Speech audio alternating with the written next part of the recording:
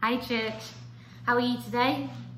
My name is Esther and I'm really excited to be sharing one of my all-time favourite verses with you today, and it is Psalm 46 verse 10. Be still and know that I am God. Be still and know that I am God. Today I would love to encourage you to find an inner stillness. We all know the power of taking time to be in God's presence, to take time to just be, and we know that Jesus himself would get away from the crowds and spend time to be with the Father. But for me, this verse speaks more of how am I doing internally? What are my thoughts like? What's the state of my heart like? And for me, especially in this past year when everything's been a bit crazy, just saying this verse, be still and know that I'm God, has really helped just to bring a calm and a stillness, to just remind myself that he is in control.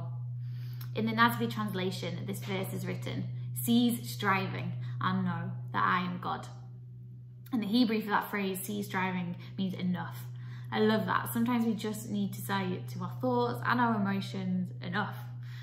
Stop, be still. We all know that it's possible to be still on the outside, but on the inside, be like a duck paddling beneath the surface.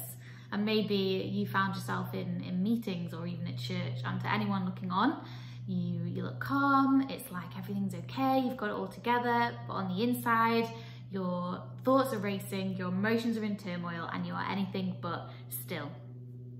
Well, I believe that the reverse of this is also true.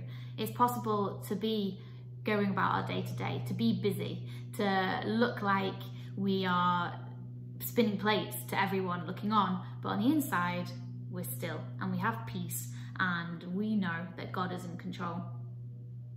The key to this is know that he is God. When we do this, everything changes. Getting the right perspective is a game changer, and it brings us peace to know that God is the one who is king. We need to remind ourselves that we are not God, that we are not the ones in control, that we are not the judge of everyone and everything. This isn't to belittle anxiety, those anxious thoughts, those worries that you have. The psalmist that wrote these verses knew that worry and anxiety existed. There are enough verses in the Bible to indicate that this was something people battled with before iPhones existed, before there was social media. We know Philippians 4 verse 6 tells us, do not be anxious about anything. Matthew 6:25, do not worry about your life. Psalm 94 verse 19, when anxiety was great within me, your consolation brought me great joy. And 1 John 4:18, but perfect love casts out all fear. And there are many more verses around the subject of worry. And when you dig into them all and read the verse, the answer to overcoming worry is always God. So today, as you get caught up in the demands and pressures of your life, as you go about your to-do list, maybe you feel like you've got the weight of the world on your shoulders, let me encourage you to focus on God. In each of those moments, as you feel those emotions rise, as you feel your thoughts racing, be still and know that I am God. Have that the record on repeat, have that the words going round and round in your head, make that the playlist to your day. Be still and know that I am God.